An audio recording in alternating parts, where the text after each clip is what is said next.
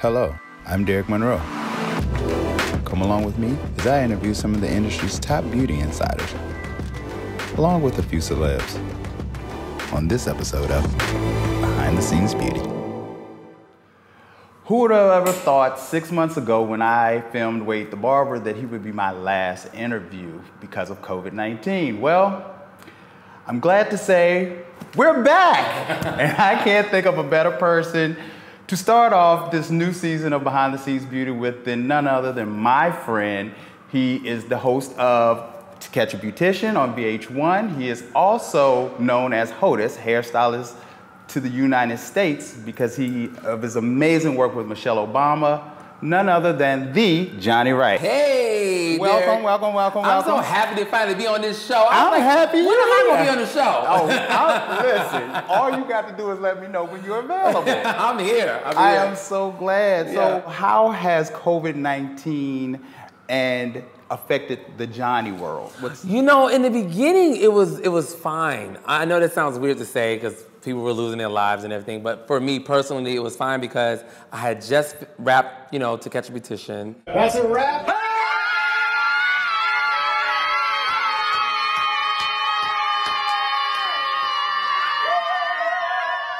I took a 2-week vacation. I went to Bora Bora in Australia and Tahiti. I saw the pictures. I was jealous. Right, and so then I got back.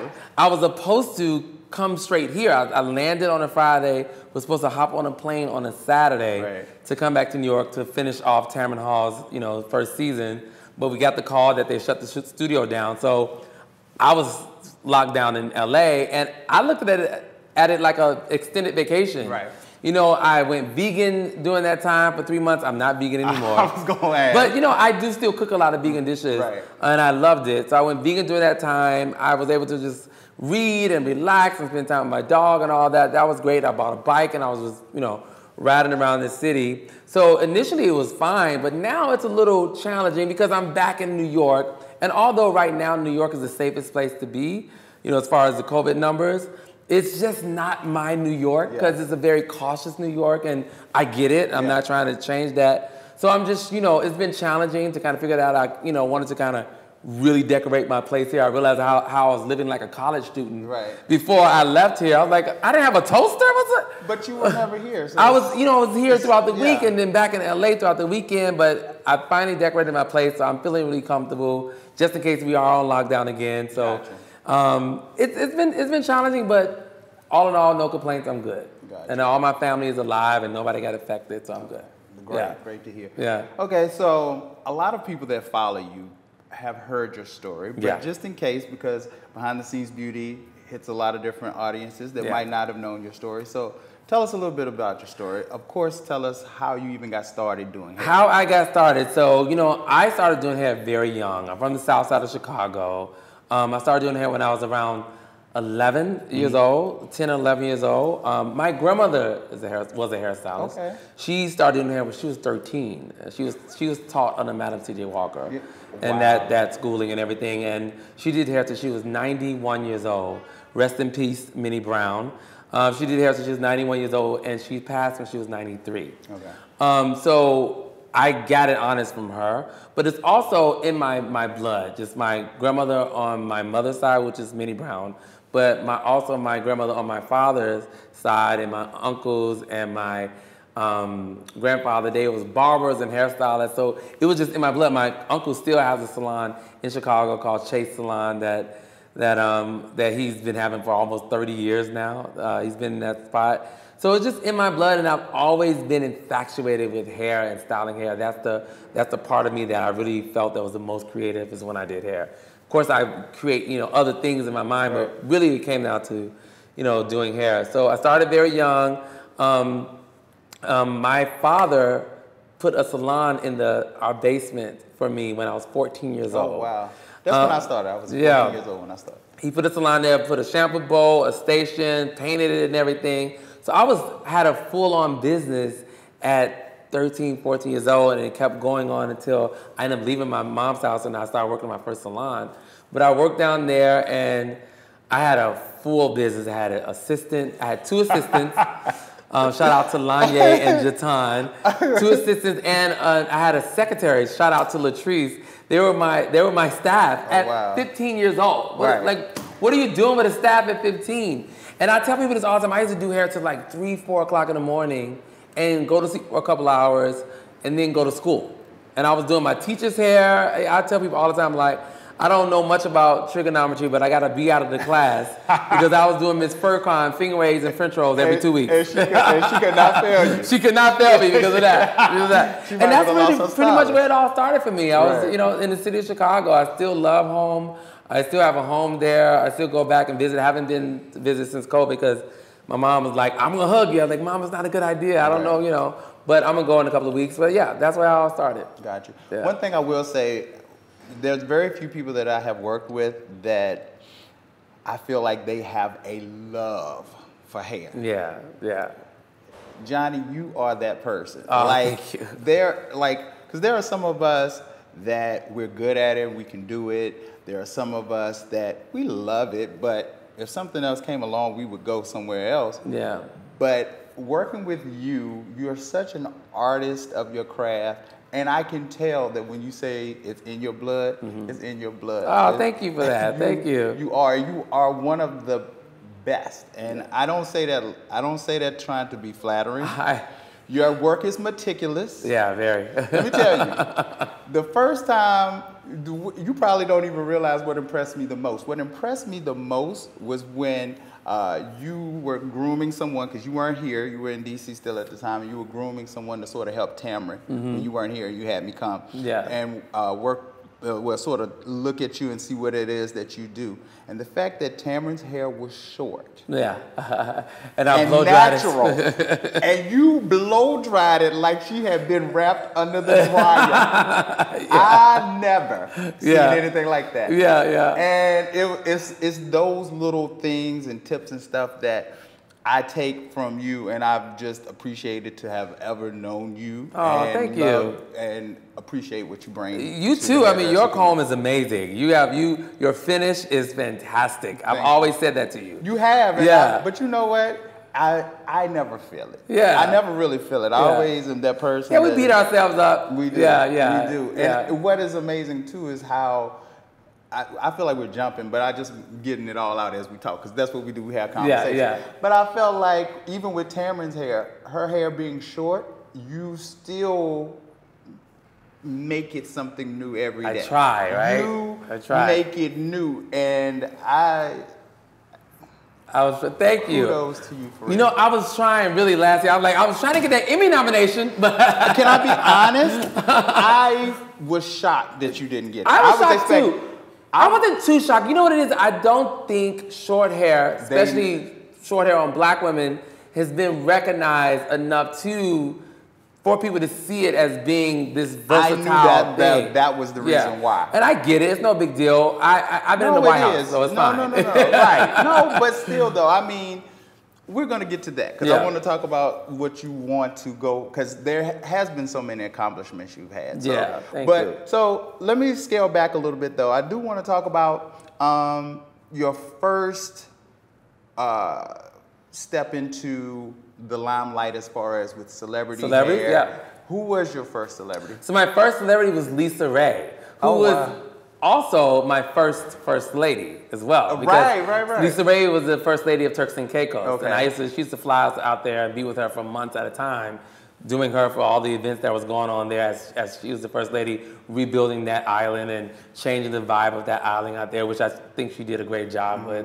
So she was my first lady, and I met her through one of my first mentors. His name is Landis Johnson. Okay. He's a makeup artist. And he kind of took me up under his wing because he was like, there's no competition here. He wanted to show me the ropes of freelance hairstyling and makeup artistry and all that kind of stuff. So he had a lot of celebrity clients, and all the celebrities that came into Chicago, they would call him. And when they didn't have hair, he would call me, and I would start working with them. So that's how I was able to meet Lisa Ray. Was celebrity and fashion and all of that, was that a lane you ever pursued, or were you one of those people like, I'm just happy to be in the salon, or that was a goal that that's mine? Yeah, it was because what happened was I didn't go to cosmetology school until I was 23 21 or 20. Okay. But I had been doing hair for a very long time. So I had like a lot of technical skills, but I didn't have any theory. You know, I needed to know what was hair made up of and how to really make sure I kept hair healthy, you know? So when I went to hair school, that's when it pivoted for me. Initially, when I was, working in my little Johnny's basement salon in my parents' basement, I thought I was gonna open up a salon and open up a chain of salons. That was what I was gonna do. But when I went to hair school, and because I was so talented, the director knew about me prior to me coming to school. Oh, wow. Her name was Miss Clausen. Shout out to Miss Clausen. She still is the director of Dudley's Beauty College in Chicago. Come on, Dudley. She's still the education director. She knew who I was, so she was like, get your butt in school, get your license. But because I was so technically advanced, she would send me on a lot of different things. I would do competitions and things like this. So one time, Budweiser reached out because they used to have the Bud girls, or maybe Miller. Yeah. They have the Miller girls, whatever. Yeah. And they needed some stylists to come volunteer to do hair for a photo shoot. Before then, I didn't know what a photo shoot was. I had no idea. And she sent me on the photo shoot. I was like, you mean to tell me I could come and do hair on set and they could take pictures of it? It's gonna be a billboard? I'm in! This is what I got to do. And that's when I was like, this is what I want to do. And the idea of owning a salon completely left me after that. Oh, wow. I did not want to own a salon anymore. I just wanted to work on set and do session styling. And from that, that's when I understood that, well, a lot of this set work is with celebrities, Right. So I wanted to, connect more with celebrities, and that's exactly what I did. I always tell people, you get the desires of your heart. Your job is to have the desire and to keep the faith. You'll get exactly what you want, and that's what I did. True. Yeah. Okay, so you're in Chicago. When is it that Chicago feels like it's not enough anymore? So fast forward, right? So I'm like, this is like 2002. I get a model, a makeup artist friend of mine. Her name is Trafina Johnson. I've been working with her. She was actually working on The View back then, working with Star Jones and things like that. But she was back and forth between here and New York, and I was working with her on some stuff. We did some fashion shows together, like the Chitlin Circuit in Chicago. And she reached out to me and said, hey, I work with Soft Sheen Carson. They're looking for some new techs. And would you want to come in and audition for that? I was like, sure. So I went in, met Jacqueline Tehran, who is my mentor to this day. And she hired me to work with L'Oreal. So I became a technical consultant at the time, and the brand was Soft Sheen Carson, but I also worked with a bunch of different brands throughout L'Oreal. And that's when I started to expand the idea of what a hairstylist was, and not just being behind the chair in the salon and things like that. And so it just kept growing and kept growing. And then maybe about 2005, 2006, we used to do this thing called the trend release. And the trend release was this big show that we would do to showcase the product and do edutainment and do a comb out on stage and all that kind of stuff. And we would invite consumers and stylists to the trend release. And this particular trend release, and at the time I was already doing a radio show with Roland Martin called The World According to Johnny on WBON Talk Radio. So I was... You were talking beauty, or were you talking everything? I would say I bring the chair to the air. So I would talk about things that I would talk about with my clients, whether it be personal or beauty. It would be different things. And we would have the audience call in and give their opinion on it. It was a fun little segment that I did every Friday with Roland Martin, right? So Jackie knew that. And so this particular trim release, there was a portion of the trim release that was a color competition. And Jackie would get up there and host it, and the stylists would come up and present their work and all that. So she just came to me one day and was like, you gotta go host the color competition. I was like, huh?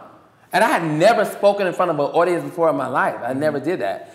She said, you gotta go host the color competition. I was like, oh, okay. So she's like giving me the cue cards and literally pushing me on stage in front of 500 people. Why did you have to host it? Because Jackie saw something in me that I didn't see in myself. And she knew if you would have had time, you would have tried to back out of it? Right. So she threw me on stage, and I remember being nervous and shaking, but I just was being my funny self. And when I got my first laugh, I was like, oh, okay. Right. And I kept doing it. I was like, And I literally felt like I was floating.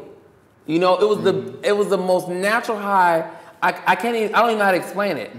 She saw something in me that I didn't see myself, and then I realized that there was more for me, and I wanted to do more, and I wanted to expand my brand a little bit. And that's when it all changed for me. And then by 2007, I decided to move to Los Angeles and pursue a television career, and that's what happened so far. Now it's happening, yeah.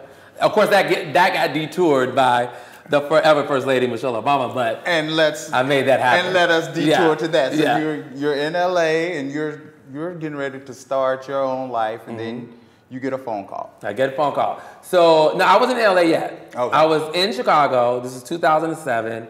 This is probably like May 2007. And my agent, his name is Kim Barboza, still my agent to this day. He reached out to me and said, hey, I got this Essence Magazine photo shoot. It's with the senator's wife named Michelle Obama.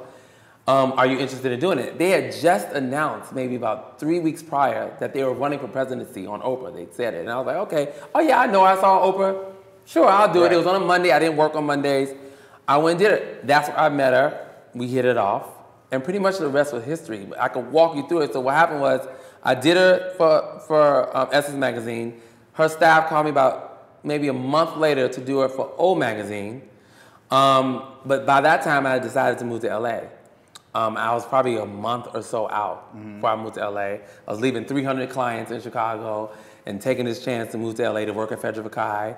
And I did it at O Magazine, and I was like, hey, you know, good luck. I hope you guys win, but I'm moving to LA.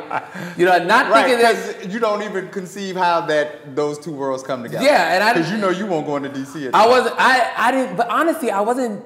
You know, although I'm an eternal optimist, but you know, as a society, we didn't know that a black first family would ever be in the White House. Sure. You know, so I just wasn't too optimistic about it. But I was like, good luck. Hope you guys win.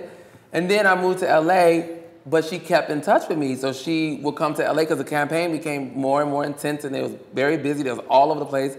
She was in LA often, so she was doing Ellen DeGeneres and Jay Leno. She would call me to keep her camera ready for those things, and our relationship continued to grow. And then the DNC happened, where she had that amazing speech. Let us work together to fulfill their hopes, and let's stand together to elect Barack Obama, President of the United States of America. That was the first time I had did her hair from start to finish. Okay. All the other times I just kept it up from whatever Ronnie Flowers did on there, you know, just made her camera ready. And that was the first time, and everybody noticed it. You know, I remember they talked about it on The View. They talked about it everywhere. You know, they talked about her speech, but they talked about her hair. And I think that's really where I kind of sealed the deal. Not that I was trying to. I just kind of sealed the deal at that time. And then, you know, the DNC happened, the election happened, they won. I had an election party at my house in LA, and we was all crying and celebrating and joyous and happy. And about 3 weeks after that, I get a call from her chief of staff, Melissa Winters, and asking me, can I come do her for the cover of Vogue, which was happening in like January 13th. And I was like, yeah, like I get to cover a Vogue with the first, yes, I'll take it. Not thinking that I was gonna be working with her. I just thought I was like, they were throwing me a bone for working with her throughout the campaign. You know what I mean? Went there, did it. The first thing she said to me before I even started her hair, she said hi to me. She was like, hey, are you willing to move to DC to be my hairstylist? And I was like, what? Because I wasn't expecting that. And I was like, hell yeah. You know, of course I was. And then I was like, now I gotta work with this excitement on me. So I started doing hair, and I started thinking to myself, like, how am I gonna move? And how am I gonna do this? Because like, you know, I had just started a new salon. I wasn't making a lot of money. I had to kind of figure this out. Your nerves is tore up. So I said, could you just give me a month? And it was just January 13th. I said, just give me a month. She's like, okay, you can have a month. I moved to DC on Valentine's Day. It was a month and a day later. Wow. And I figured it out.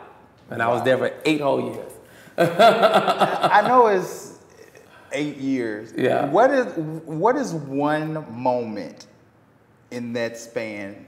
I know there are many, but just what is one of those moments that stands out, experiences, things y'all did as far as like that stands out to you and that you cherish to be a part of? Just being a part of such a moment in time in history. I mean, it's not, I don't know if it's one thing I could point out. I mean, all the traveling, you know, we traveled to over 49 countries and being able to travel on Air Force One and all that was amazing. All the traveling was beautiful because I love to travel already. So when I was able to do it at that level, I was like, this is really cool. Right. But just, you know, those, you know, of course, you know, when you're in somebody's life for that long, and that closely, those intimate moments with her was great. You know, I used to have like little dinner parties for the crew at my house, and she would come, and that was always really sweet and kind and fun because we would throw surprise birthday parties for somebody in the crew. You know, so things like that. Those moments I will always cherish, and just the opportunity to work with the first African American First Lady. I just, you know, you can't beat that. It was amazing. Do you like, would there be moments you would pinch yourself and be like, so I used to tell people, in the beginning I used to pinch myself, right? And then afterwards I had to slap myself and be like, Johnny, you're doing this. Right. Because it was just, it becomes work, right? So you forget the bigness of it. I don't know. I want to say, you know, just how large it is, and you forget because you're like, I got to be at work on time. I got to deliver. I got to make sure, you know, I got to pack my bag a certain way. It's just, it becomes work. So I had to kind of slap myself back into like, Johnny, enjoy this moment. Like, don't let it be too worky that you don't enjoy every moment of it. So I did enjoy every moment of it. Got you. Yeah. So, okay, so the presidency is ending, and now, were you faced, did you already have a defined plan? I didn't. No, I actually was going to stay with her a little longer, at least, you know, till Sasha went to school. I was going to stay just a little longer. But, you know, I honestly, I had a conversation with Tamron. And Tamron, you know, Tamron's my sister. Right. And I was torn because I was ready to get back to what I moved to LA for, but I didn't want to feel like I was giving up on her. Right. And I'm a very loyal person. But then, you know, I had a conversation with Tamron, and Tamron just made it very simple to me. She said, Johnny, you did it. Wow, what do I love about Jonathan Wright? Well, I have known Johnny since he was 18 years old. When we met in Chicago, I was anchoring at the time. I was in my late 20s. And this kid came up to me and said, I had a dream that I was going to do your hair. And he was doing hair in his mom's basement at the time. He ended up doing my hair, and here I am now, a 50-year-old woman, and he is still hooking me up. I love Johnny because he is so bold, his heart is so pure, and he roots on other people like you can't imagine. So I just adore that about him. I adore his spirit. I've loved watching his journey from that kid doing hair in the basement to the White House to still being at my side as a friend, as a confidant, and as a just dope hairstylist. You don't have to fight for doing it anymore. Because it becomes a thing that, like, how long do I live in your life? Yeah. And when do I start to live my life? Yeah. And when she said that to me, it was like a light bulb. I was like, I did it. I kept my promise. I stayed with both terms. Now it's time to go do me. Right. And I had the hard conversation with Michelle and told her, you know, I'm going to go back to LA. Okay. And left her with Yanae. Right. And Yanae Which is amazing. Amazing. Yeah. Okay, so the presidency is ending, and now you decide you're gonna go back to starting your life and everything you want to do. You're packing up and going to LA, and then again, here comes your pause to LA. You get a call from Tamron. Here's the thing: it wasn't so much of a it was a build up to it. So I was planning out how I was going to do it because, you know, Tamron was always had, you know, aspirations of having her own talk show. So I knew that was a possibility. But I also knew that I had to get to LA, right? So there's a lot of things that kind of happened that kind of put Tamron's show on pause, you know, with the whole Me Too stuff and Harvey Weinstein, all that kind of stuff. All that kind of stuff kind of put it on pause. So, which was great for me because I was able to kind of build my life in LA and start working with Queen Latifah and Kerry Washington and Samira Wiley and Angela Rye, who I'm obsessed with because of you. I miss both you and Johnny so much. What I love about working with Johnny is it's always a party. We got snacks, we got drinks flowing, and we're having a good time. And one of my favorite memories of Johnny is when I was getting ready for the Wearable Art Gala the first time, and he took out this picture, which was his hair inspiration, and he was going to do this hairdo on me, and I melted down. You guys know I could throw a good tantrum. And I was like, Johnny, I don't like that. I don't want to do that, blah, blah, blah. And he was like, just trust me. And from that moment on, I've trusted him with every look, with every single thing. And he's just incredible. And so what I love about Johnny is he's not just a hairstylist. He is a hair artist. And he has stretched me every single time. And you all are both amazing and dynamic. I love you both so much. So I was able to start doing that and like build my life in LA. So when the Tamron Hall show really got, greenlit, I knew that I was not going to give up LA. Gotcha. So the only option would be to be bi-coastal. So I wasn't doing that again because I got to do me. Gotcha. And Tamron is one of my biggest supporters. Because let's talk about it. How long have you known Tamron? I mean, I've been knowing Tamron since I was 21. I've been knowing Tamron for over 20 years now. That's how long I've been doing that. And how did you guys? So Tamron was hosting. She was one of the #1 anchors in Chicago on Fox News, and she was hosting a fashion show that I attended. And what's so funny is Tamron used to just be just doing a reporter. She was a reporter. She used to do this thing called Bottom Line. And one morning I was doing my mom's hair, and for church, and Tamron was reporting, and I was looking at the news, and I literally said out loud to my mom, I said, I'm gonna do her hair one day. Oh, wow. I just literally said that. And my mom, being the most optimistic person in the world, she was like, I'm sure you will, right? A few weeks later, I meet her at this fashion show she hosted. I was young and fresh and still in my beginning stages of my new freelance career, right? So I used to carry my comp cards and my portfolio around with me. And I walked over to her, I said, I want to do your hair. And I said, here's my work, And she was open to it. And she looked through it, and she was like, she said, it's funny that you approached me because I just fired my hairstylist. Oh, wow. Just like that. And about 2 weeks later, she made an appointment with me, and we've been good ever since. Ever since, yeah. Okay. 20 plus years. So now you're here, you decide to be bi-coastal, you come. How has it been doing daytime television for you? It's cool. Tamron's schedule is pretty chill. Yeah. We work 3 days a week.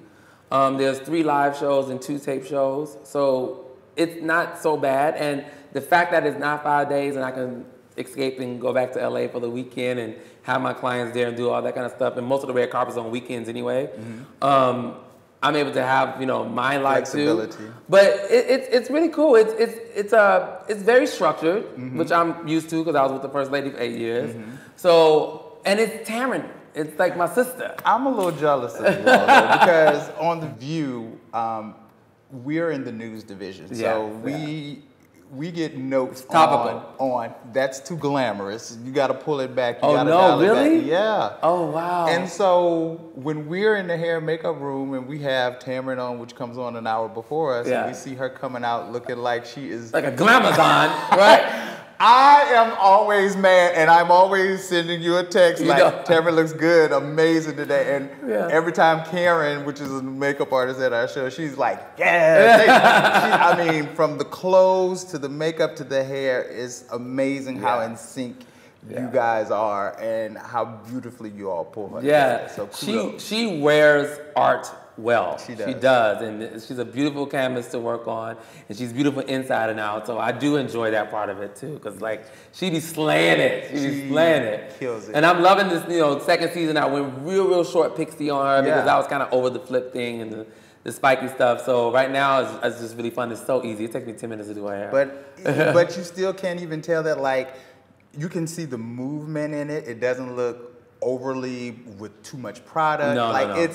It's clean, it's beautiful hair. Yeah, thank you. I wonder if you have to be a hairstylist to notice those little I think people notice it. They may not know exactly what they're noticing. They love it, they like it, and it feels good when they see it. Like the little, it's easy. You know, I'm paying attention. Yeah, thank you. Okay, so you had that moment on stage where you felt like, oh, I like talking to people, and then I'm sure there were opportunities of television coming your way. Yeah. Why not? What were some of those opportunities? Whereas people trying to get you to be What were some of those things? Yeah, most of them, especially during this time period, was a lot of reality shows. And I made it a thing to say, I do not want to do any docuseries. You know? I would do a formatted show, which is what To Catch a Beautician is a format show.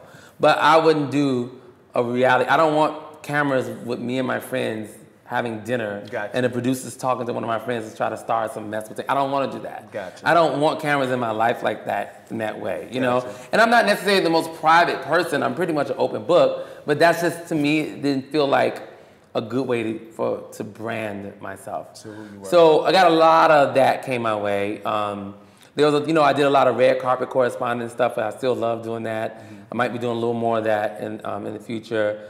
But those are the main things that came my way, and like gay brunch, and I don't want to do that type of stuff. I just didn't feel it. So then, how did you come across to do your new show that I watched? Yeah, thank you. To Catch a Beautician. How did we come across that? So To Catch a Beautician came from this production company called Scout. They reached out to me.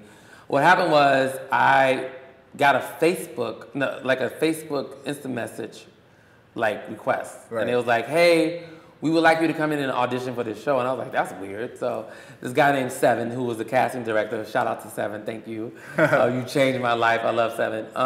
He reached out to me and had me come in because he said that I guess Scout had their group of people that they were casting and they wanted to come in and audition. But he said he researched and found me and just thought that I would be a good choice. Came in, auditioned, then I came in and did another audition, and then we did the chemistry test, and that's why I realized Tamar Braxton would be my co-host. Okay, so you didn't know that I didn't know in the beginning, and then we did the chemistry test. Of course, everybody sees our great chemistry together. We love each other. And the chemistry test happened, and then next thing you know, it was greenlit. It happened. 20 episodes. 20 episodes. We did it. Yeah, for VH1. How was that? It was great. So it was great. It was a lot of work. It was a lot of work. How long is a day shooting 20 episodes? It varied. So we would sometimes get on set at 7. The call time was 7 in the morning. Sometimes I would leave at 2. Sometimes I would leave at midnight. Sometimes I would leave at 7. It would vary because, I had to be there to assist in the makeover. I had to make sure they looked good and they were doing the right thing. So, it took about 3 days, 2 to 3 days to film an episode. And we shot 20 episodes in 2 months, solid, straight. Okay, so those that are not familiar with television don't really realize a lot of the stuff that goes on behind the scenes, and especially for a show like yours. So I don't know if anyone that hasn't seen it, but the format of your show is someone comes to you and Tamar, they discuss what their hair issues are, they talk about the person that did it, and you guys bring the person in under the assumption that they are meeting with you to work a job. Which is true. Well, it's not the job they think they're going to get. And after they do that, you have Tamar come out the back and bust them for being people that are tearing up people's hair. Right. My question to you is, and after watching this show, I cringed because I'm wondering, because there were some people that handle it very gracefully. Yeah. What is going through your mind knowing that, and feeling the energy of some of those people? Yeah. What is going through your mind when those people... It was honestly the most intense emotion every time because Tamar would be in my ear and she would be telling me, why am I nervous? I'm saying, I'm nervous. I'm always nervous. Because those were real stories. This is not, this was made up, and this is real stories, And so I always thought how I would feel if I was in that situation. Right. I ain't gonna tell you no lie, I would have been in that episode where the lady left. Yeah. She was like, you embarrassed me. Yeah. There are a couple of people that, wanted to jump ship. But, we kind of convinced them to come back because the great thing about the show is that, I like to call the show a cross between Botched and To Catch a Predator, right? Right, it is. Because it's like that mystery of not knowing, and you get this a sting, and you don't know you're about to get caught.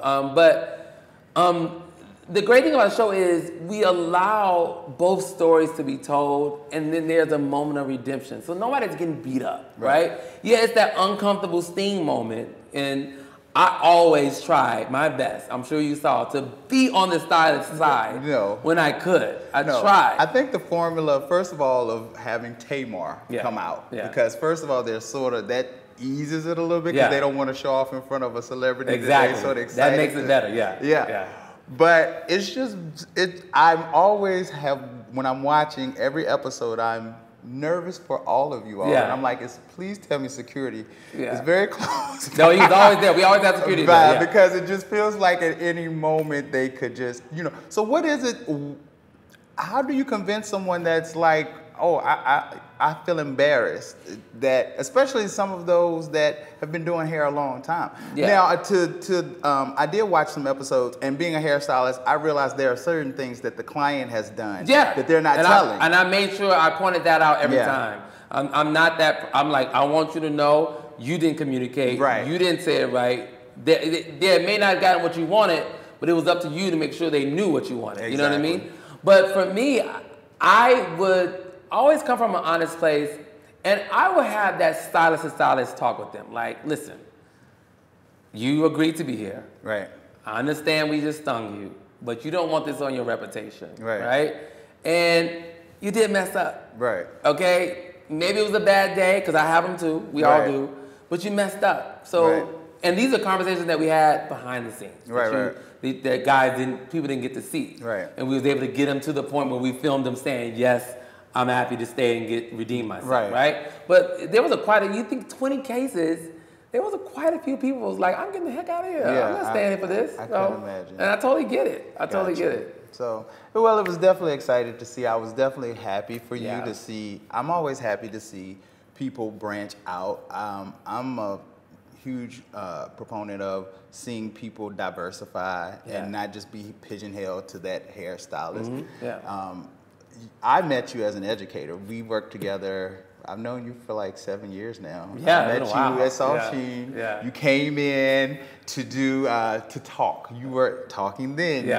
That's when we would talk to the buyers and stuff. So, what do you want to do as far as education? I did my research, and I heard you say that you wanted to do university or an academy or something. I do. Yeah, but see, I want to do an academy, but I want it to be for advanced training. I'm not interested in teaching people from the beginning how to do hair. No, I want stylists that are ready to expand their career, and I want to do an academy that is solely focused on that.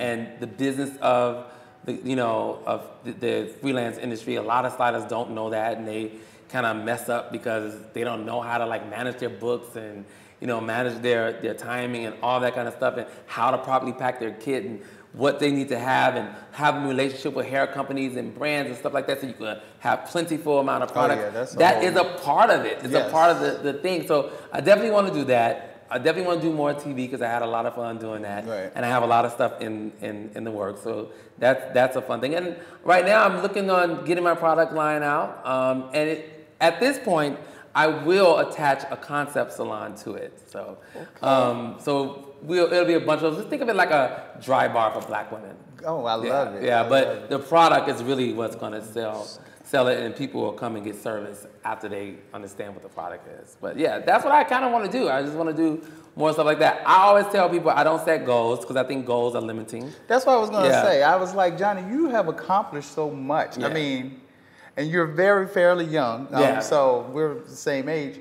So I'm just like, what even would be left for you to do? It's so much more. I mean, for me, the sky's the limit, right? Gotcha. And I'm open to new things. I'm open to acting. I'm open to, I'm open to all those type of things. And for me, that's why I don't set goals, because I think those things are so limiting. Like when you can say the sky's the limit and you're open and willing to do whatever is positive and beautiful that comes in your life, then it really is limitless. And I don't know, what's next, but I know there will be a good next.